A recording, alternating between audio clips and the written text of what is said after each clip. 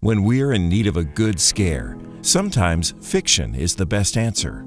A creepy movie or a spine-tingling novel might be just the thing to satisfy our urge for a fright. However, sometimes the truth is, as they say, stranger than fiction. For a chilling thrill that has the added boost of being 100% real, today we'll be looking at 5 strange true crime cases.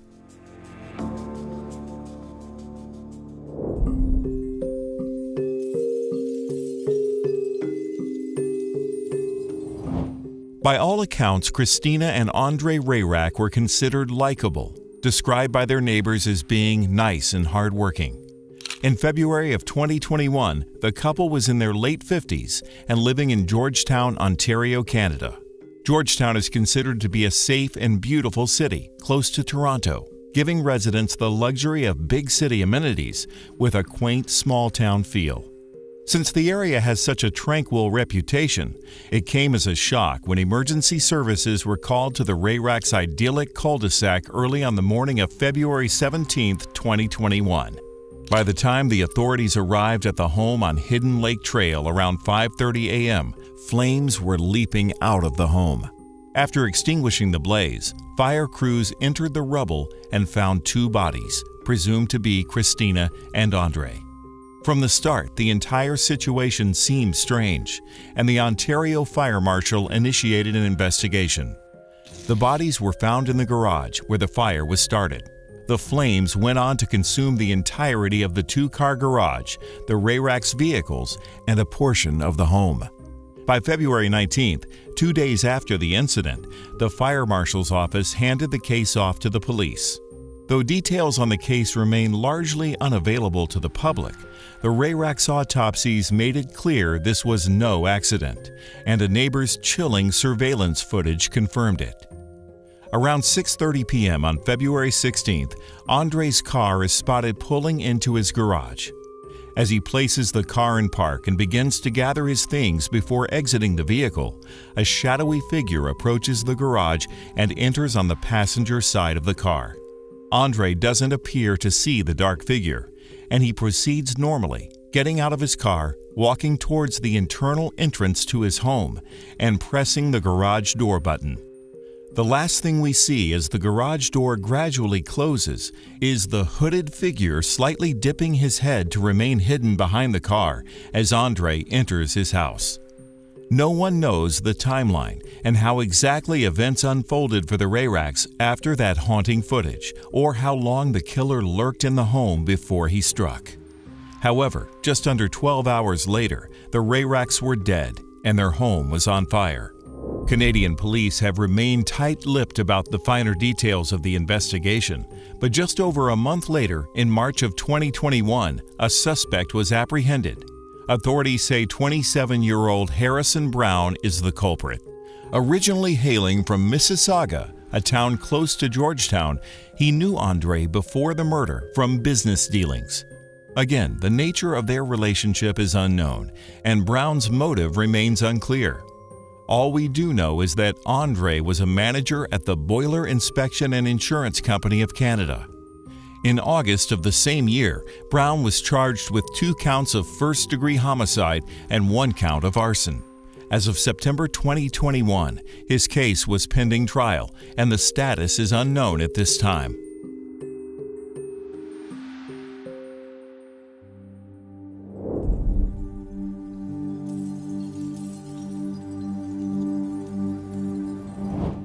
Petite, fastidious dog lover Debbie Wolfe of Fayetteville, North Carolina, was not the type to miss work or even be late. Having just graduated nursing school 2 years prior, Debbie was still fresh at her job, though according to the Fayetteville Times, she was known by her co-workers to be a dedicated nurse, lovely young woman, and all-around happy person.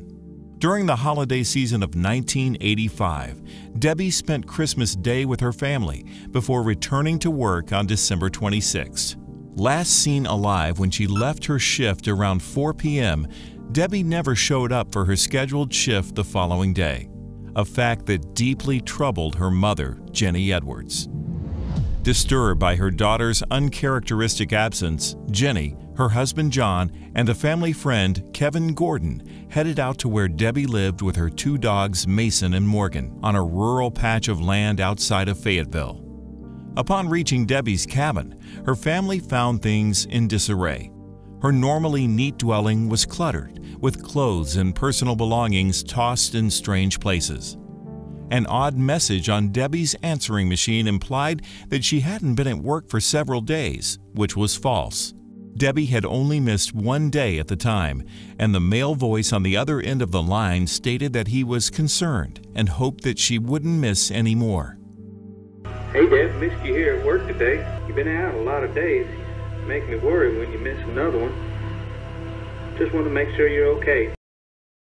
Empty beer cans, a brand that Debbie didn't drink, were scattered about the property. And most troubling of all, Mason and Morgan hadn't been fed. Jenny, understandably distraught, contacted the police, who refused to get involved until Debbie had been missing for 72 hours. On December 31st, 5 days after Debbie's disappearance, the police finally arrived at her property with bloodhounds in tow. With the police unable to find any trace of her, Jenny grew frustrated and set her sights on the one area of her daughter's home that hadn't been fully explored: a shallow, murky pond on the property. Family friend Kevin Gordon returned to the site with another friend, Gordon Childress, ready to search the pond. On New Year's Day, 1986, the two men found Debbie's lifeless body mere moments after beginning their dive.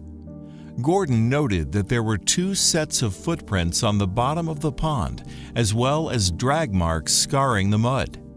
Debbie's body appeared to have been shoved headfirst into a 55-gallon barrel that she was known to keep on her property. The police were quickly notified, and the following day, the pond was drained and Debbie's body was retrieved. Curiously, though, there was no barrel. Official autopsies concluded that Debbie had drowned and that she had likely fallen into the water while outside playing with her dogs and tragically perished.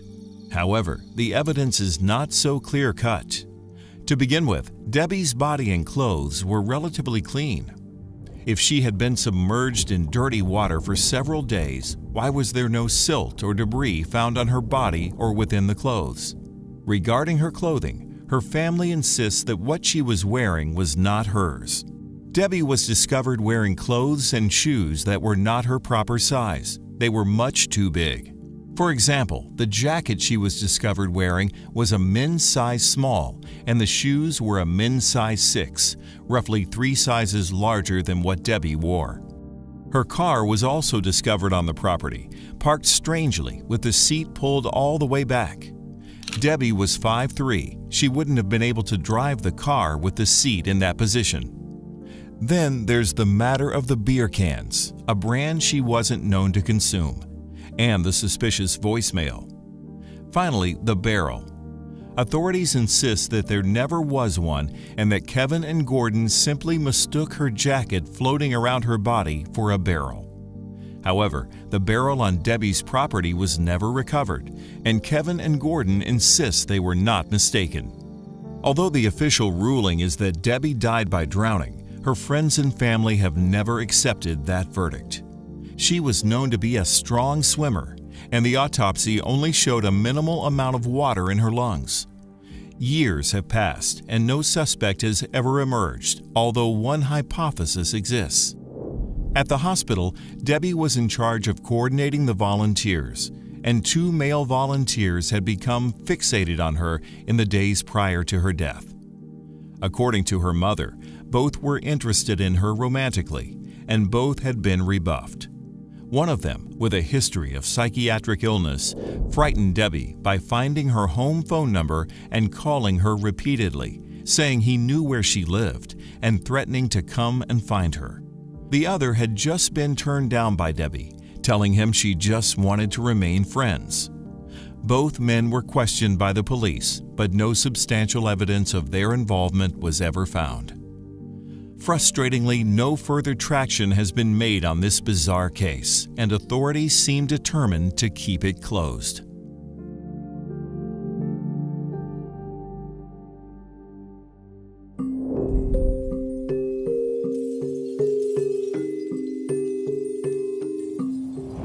Born in 1985, Bethany Ann Leidlein's talent and intelligence stood out at an early age. She grew up in a conservative and religious household, and she carried that deep Christian faith with her into her adult life. At Southwestern University in Georgetown, Texas, where Bethany was on scholarship, she encountered the charismatic Tyler Deaton, a fellow devout Christian. The pair quickly connected, bonding over their shared faith. Tyler's natural magnetism pulled other students into his orbit, and he soon found himself leading his newfound friends in intense prayer sessions that frequently involved healing the sick or, quote, warding off evil spirits. While his friends began looking to Deaton as a leader and prophet, he privately struggled with his sexuality, believing, as many hardline Christians do, that he could change his homosexuality and heal himself. By 2007, Tyler had decided that he wanted to go to Kansas City to join the International House of Prayer, a church in the area. Bethany and over 20 other students from Southwestern University dutifully packed up and followed Tyler to Missouri. Tyler, Bethany, and his followers settled into life in Kansas City, living in 2 houses separated by gender and calling themselves the Community. Bethany finished her education, becoming a nurse, all while living a strictly religious life within the community. Tyler was the de facto leader, and he became increasingly controlling, dictating members' eating habits, dating relationships, and clothing choices. In 2010, Tyler, continuing to deny his sexuality, struck up a romantic relationship with Bethany, and by August of 2012, the pair were married. Bethany's family, though allowed to attend the wedding, felt uneasy about the situation she was in. Bethany's mother, Carol, felt sad and left out, remarking, "We weren't even participants, we were observers," while her longtime friend, Taryn O'Brien, felt like Bethany was no longer herself. When Taryn left after the wedding, she had a haunting feeling that it was the last time she would see her friend alive. The marriage was troubled from the start. Despite a 2-week honeymoon in Costa Rica, the pair never consummated their marriage, with Tyler finding himself unable to move past his homosexual feelings. When the pair returned to the United States, Tyler continued to seek out sexual relationships with other men, including a member of the community, Micah Moore. Even though it's unknown if Bethany knew about her husband's extramarital affairs, his lack of intimacy with her was taking a toll.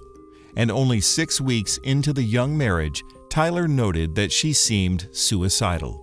Her family was kept in the dark when it came to Bethany's unraveling mental health, unaware that she had suicidal feelings and oblivious to the fact that she was admitted to a psychiatric ward after threatening to drink windshield washer fluid. On October 29, 2012, Bethany appeared intensely distraught after one of Tyler's sermons, and the next day she was found dead in the back of a van. A loose plastic bag around her head, an empty bottle of sleeping pills by her body, and a suicide note that read, "My name is Bethany Deaton. I chose this evil thing. I did it because I wouldn't be a real person, and what is the point of living if it is too late for that? I wish I had chosen differently a long time ago. I knew it all and refused to listen. Maybe Jesus will still save me." Though her death was initially ruled a suicide, Bethany's family was suspicious. They were right to be. Roughly 10 days later, on November 9th, Bethany's longtime friend and her husband's sexual partner, Micah Moore, appeared at the Jackson County Sheriff's Office and confessed to killing Bethany. He claimed that acting under Tyler's orders, he had drugged Bethany and then suffocated her. Though some of the details of his confession fit, something still seemed off to investigators, and they began to probe further into life at the community. Moore further admitted that ever since Bethany had moved into the men's house after her marriage to Tyler, the male members of the community had been drugging and assaulting her. This appeared to supply a motive, as Tyler had become afraid that Bethany would report the abuse. Though he later recanted, Moore was indicted later in November of 2012 on first-degree murder charges. In January of 2013, he pled not guilty and was released on a $250,000 bail.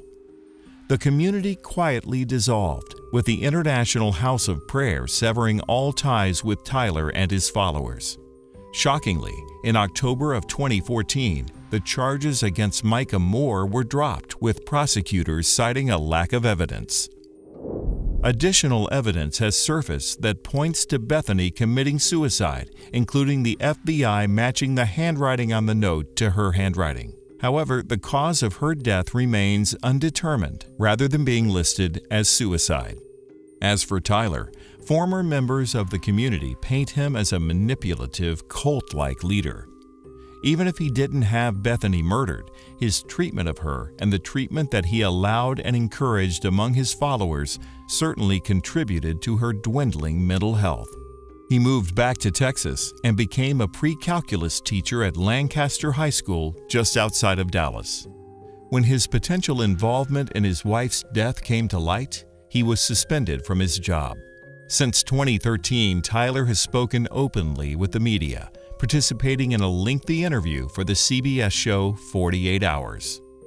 The case is still open, and investigators are not satisfied with the answers that they currently have.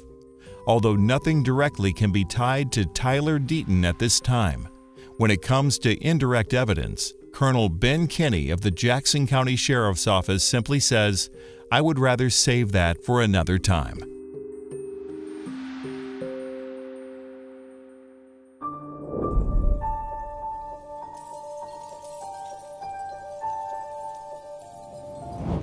It was a balmy summer's day on June 30th, 1999, when Ricky McCormick's badly decomposed remains were discovered by a passerby. Authorities arrived in the middle of a cornfield in West Alton, Missouri, a rural community right on the Missouri-Illinois state borderline. Ricky, a 41-year-old high school dropout, hadn't had the easiest life by the time his body was discovered, lying face down in the Missouri mud. Though he was never officially diagnosed with anything, family members believed that Ricky struggled with some form of mental disability or illness, leaving him barely literate, but still able to function in society. The middle-aged man held down various low-level minimum-wage jobs until a relationship with an underage girl landed him in jail for 11 months. Upon his release, Ricky began working for a man named Baha Hamdallah as a gas station attendant.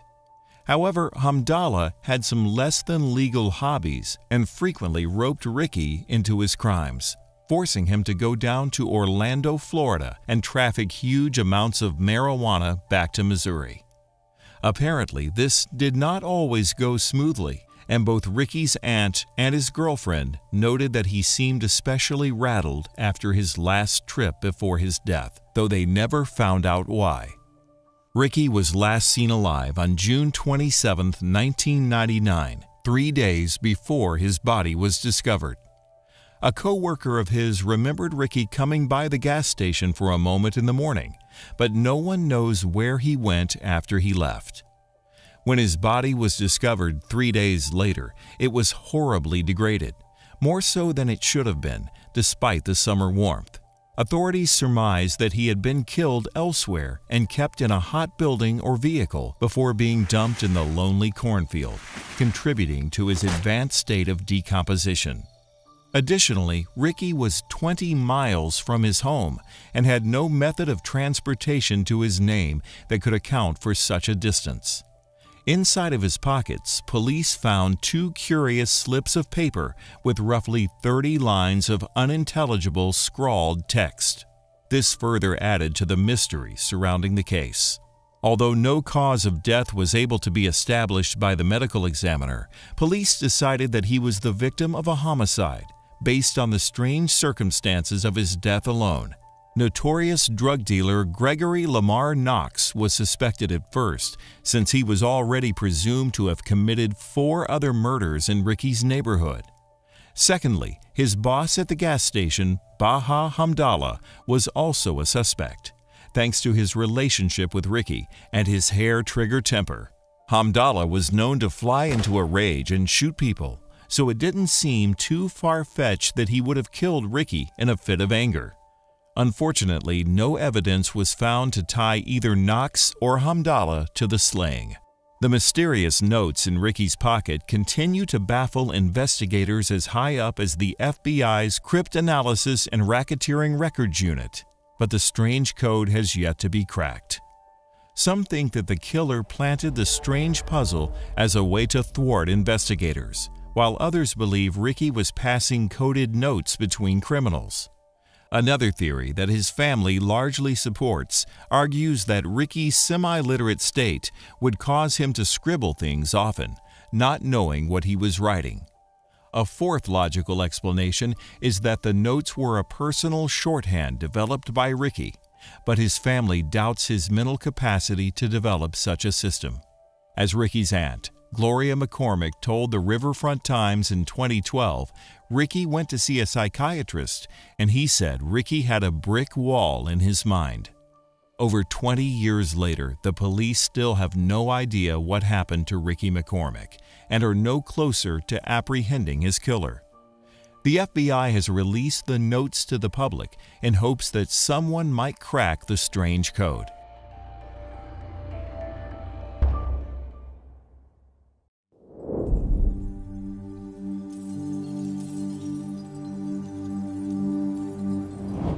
In early August of 2014, New Zealand native Warina Wright took an ill-fated trip to Gold Coast in Queensland, Australia for a wedding.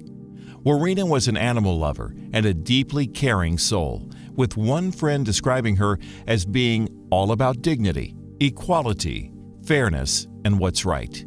After matching with Gold Coast resident Gable Tosti on the popular dating app Tinder, Warina agreed to meet up with him. The duo ended up at Tosti's place, a unit on the 14th floor of an apartment complex in the Surfers Paradise neighborhood. CCTV captured the pair entering the building around 8:45 p.m. on August 7, 2014. 5.5 hours later, in the early morning hours of August 8th, 26-year-old Warina Wright would plummet to her death from Tosti's 14th floor balcony. At some point during the night, the two got into a heated argument, with 3 hours worth of audio captured on Tosti's phone. No one knows exactly why he chose to press record that fateful night, but at 12:55 a.m., his phone begins to capture audio. You're like, yeah, I'm gonna chuck you off my balcony, you goddamn psycho little. Just a horribly, horribly unfortunate choice of words without having any idea what, would happen next. Tosti can be heard swearing at Warina and saying she was lucky he hadn't chucked her off his balcony. The full context of their altercation is difficult to grasp, and all that's really left is the audio and Tosti's allegations. He claims that as Warina drank more throughout the evening, she became increasingly erratic and combative, leading him to lock her out on his balcony for his safety. Though it is impossible to know for sure, it's claimed that Tosti was frightening and threatening Warina, even choking her at one point. Prosecutors argued that there were sounds in the audio file from Tosti's phone consistent with choking. It was hypothesized that once locked out of his unit, Warina had no choice but to try and flee from his clutches, and she fell to her death merely trying to escape. What is certainly strange is Tosti's behavior immediately following the incident. 3 minutes after Warina's fatal fall, at 2:23 a.m., CCTV captures him emerging from his apartment building and proceeding into the Surfers Paradise neighborhood. Soon after, he makes a call to his father and updates him on the situation. His father urges him to stay in the area until he can get to him. So Tosti wanders around eating pizza until his father collects him around 3:10 a.m. It's unclear where the pair went afterwards. Tosti pled not guilty, and a jury eventually agreed on October 20, 2016, refusing to convict him of either murder or manslaughter. Jurors ultimately felt there wasn't enough evidence, and the involvement of alcohol, as well as a homeowner's right to remove people from their dwelling, played into their verdict. Although Tosti might not have been legally guilty for Warina's demise, his behavior after the fact is morally gray at best and certainly paints the night with a cloud of suspicion. Additionally, in September of 2021, Tosti, now living under the name Eric Thomas, surfaced in the news again. This time, it was his relationship with high school drama coach Sabrina Collins in the spotlight. She alleged that during their courtship, Tosti sent her abusive texts and voice messages which prompted her to abandon their relationship and report him to the police. When the police did nothing to remedy the situation, Collins went public, denouncing him on social media. Tosti claims that it is the other way around and that Collins is stalking and harassing him. How odd that he finds himself in another he said, she said type of situation.